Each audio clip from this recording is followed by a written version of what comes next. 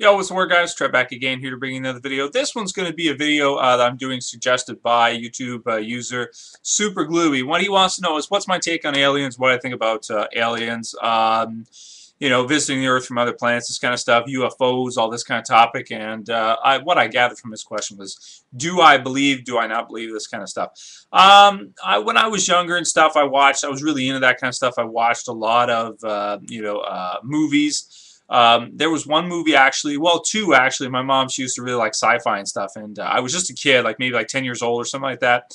And one time I was upstairs, was kind of bored and stuff. You know, a kid, you got to have attention all the time from things or people or doing something.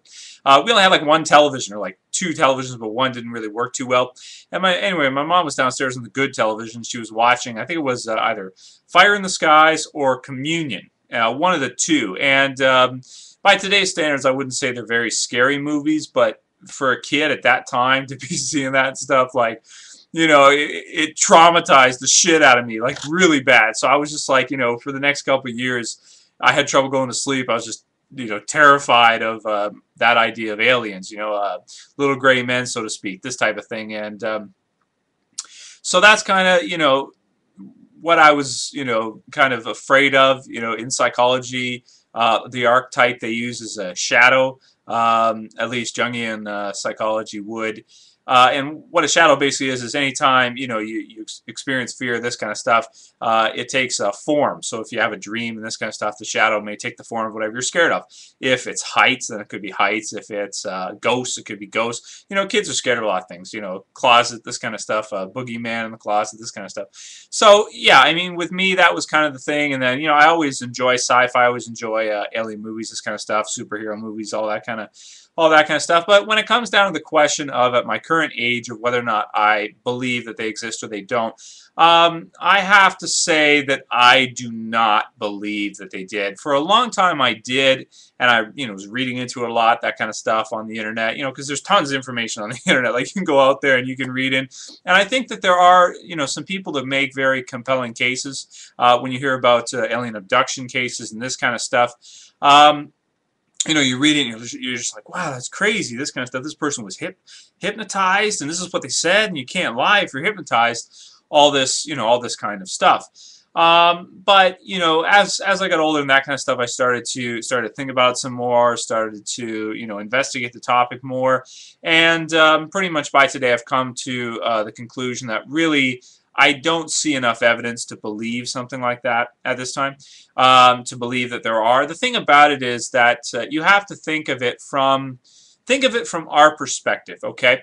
In a few thousand years even, or even in, let's say 10, 20, 30, 40, 50, 100,000 years, let's say, with our technology, it would still be insanely difficult to traverse the universe. It's going to be very, very hard to come up with the technology to do it. I mean, really, in terms of resources and fuel, you can't do it with anything that's propelled by a resource that's going to run out. Okay, it has to be, gravity-defying stuff. You got to have anti-gravity or something like that, or maybe solar power. But other than that, I mean, how are you going to gather enough energy, okay, of a resource or something like, we use fossil fuels for everything we use, but how could you gather enough energy to move an object like that all across space? Anti-gravity is the popular theory that you could create a gravitational field in front of you and just fall into it and fall forever.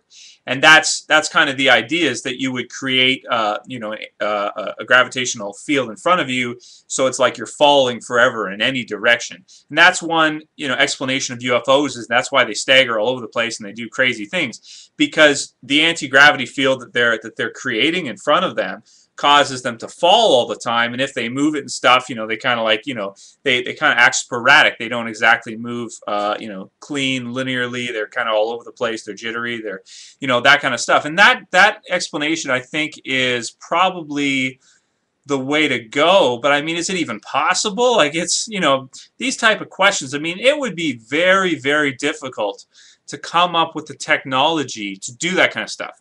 I mean, I would just be dumbfounded if I was to see something like that. There are conspiracy theories and this kind of stuff that we already have technology like that. And I think that those are kind of interesting ideas, but I don't know.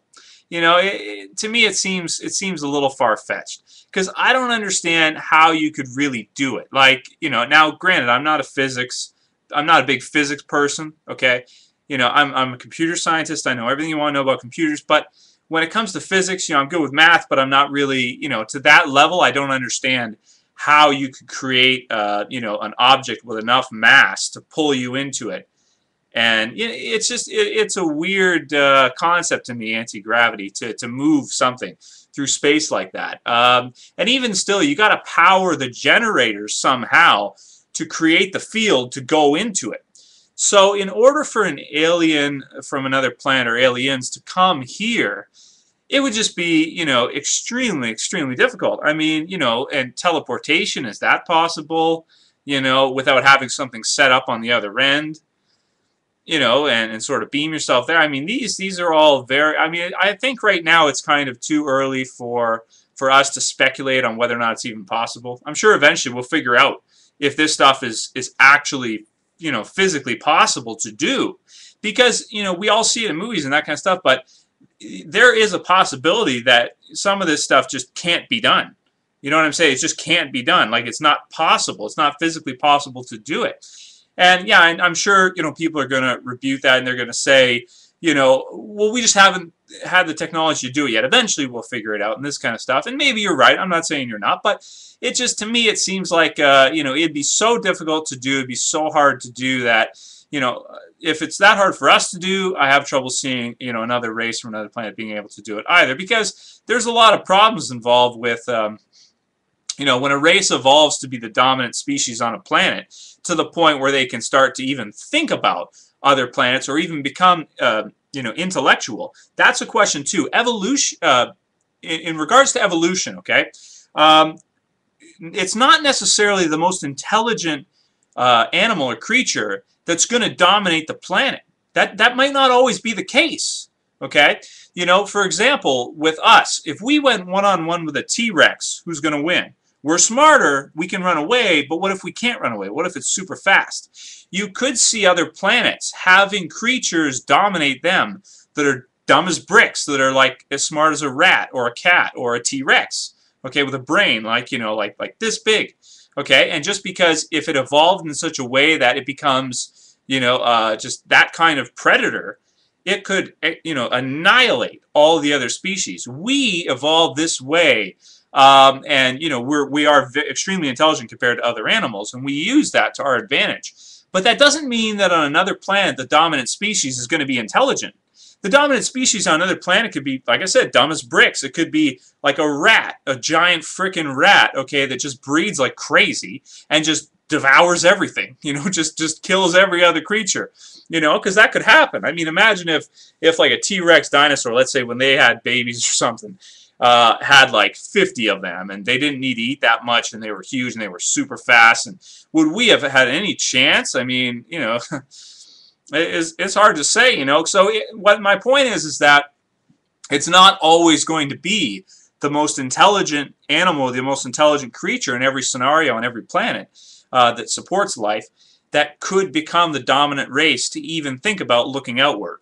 And just because a creature is dominant, I don't think that connects to intelligence, okay? Intelligence for us helped us become the most dominant, you know, top of the food chain race on the planet. But in other planets, that might not necessarily be the case.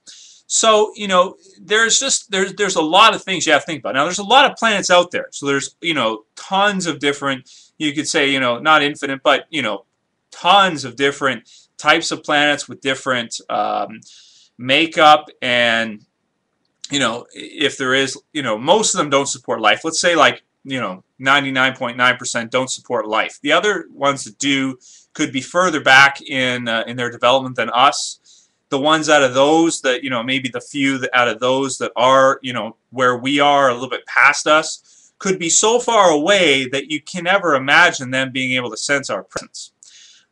So I just find it very hard to believe that that could happen, you know, and they could just come here and visit us and that kind of stuff. and us not have any kind of evidence of it. I think that if they did, would they keep it under wraps if they did find like a crash saucer, let's say, or something? They might, and there's there's a lot of evidence, or people call it evidence, to say that the government has been doing that kind of stuff. They've been hiding, and I mean, I can see that. I can understand that they might be able to do that. I just think of it as like, you have to think of, the difficulty of the task. The difficulty of the task to find another planet with creatures on it, to want to go there and actually go there to observe. I mean, these are not simple things to do. I mean, the complexity that you would have to consider, the things you would have to think about to travel there, it's mind-blowing. Like, for us at this point, we're nowhere near, where we'll need to be at to be able to do things like that, at least in my opinion. Some people can conspiracy theorize all they want. Now, there are certain things that are considered conspiracy theories that I do buy into. I do think that they're probably correct with the U.S. government, things like that, and what they do. I do agree with all that kind of stuff. But in terms of extraterrestrials and visiting us and monitoring us and this kind of stuff, I just think it's such a difficult task to accomplish. I mean, who knows if we'll ever be able to do it if we don't destroy ourselves before then, which we probably will. It's just, to me, it seems like it'd be so difficult to do that I have a hard time believing that others have done it. And that we wouldn't find out about it. Not just that they did it, but that there would be no leak for us to, like the average citizen, like the public, to figure out that this was to happen. Because, I mean, it wouldn't take that much evidence. I mean, most of the stuff you see online, if you go look, it's all basically like, it's all fake. Majority of it's, there's only like a few, like maybe 5% that even look remotely close to being real. Like, even remotely close. So, that being the case, the fact that it's so hard, the technology would require, the engineering to travel across the universe to find other species. And not only that, also, too, with the, what is it called? Is it SETI? I think it's SETI. They also have not found anything. And they're in danger, I think, of possibly shutting down. So that's, so that's another thing, too, that they've been broadcasting radio signals into space all the time and have not received any kind of response and have not seen anything, not heard anything. It's just, I don't know. I think that the whole thing now, is just, I don't see it as being realistic personally. I don't think that extraterrestrials are visiting the planet without our knowing, and I don't think they probably ever have. People have, because you got to look at the human psyche too. You got to think of us as human beings. People love to get attention, okay, and sometimes you can make a living from getting attention, and some of these people do. You can make a lot of money if you fabricate one of these types of things. And the other thing too is that people seem to think that the human brain, the mind, is perfect. Like, we never make mistakes. Like, we never get deja vus, which is an error of the brain. Like, we never get, sleep paralysis, which happens to everybody, by the way. And we never, people don't take acid, people don't get weird trips, all this kind of stuff. Like, these things happen. These things happen to the human mind. These things happen to the brain on occasion. Okay, we're not perfect, Sometimes, just like computers, we'll blue screen. Sometimes we'll do things, we'll see things. We're not perfect, okay? And that's the thing. I think a lot of people think, like, no, we're not like that. We do make mistakes. Our minds, do make mistakes, make errors. So, and, adding to that the fact that, you could have some, people that, have the type of brain where they could be sick or mentally ill. They could have a lot of this kind of stuff.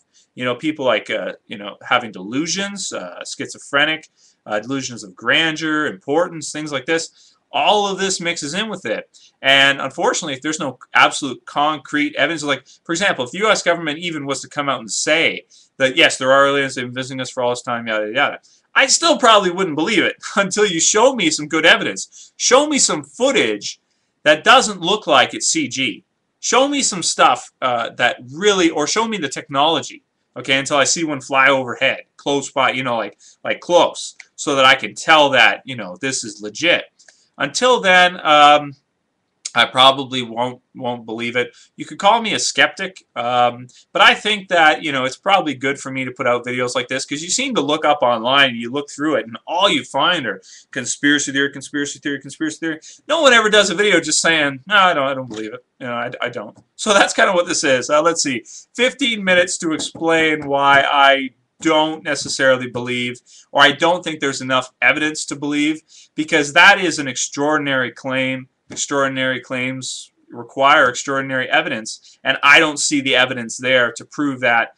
That task would be crazy. I mean, if you want to talk about did the U.S. Go to the moon or not, I think that's an interesting topic because that's something that there's a lot of info on, and the government said they did, but did they really? You can analyze the footage and draw conclusions from that. That's a more interesting topic. This to me is not as interesting because it's like, even though I've talked about it for 15, I'll be 16 minutes by the time I'm done.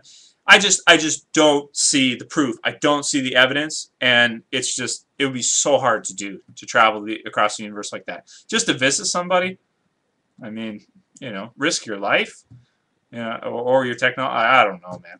Later, guys. Peace.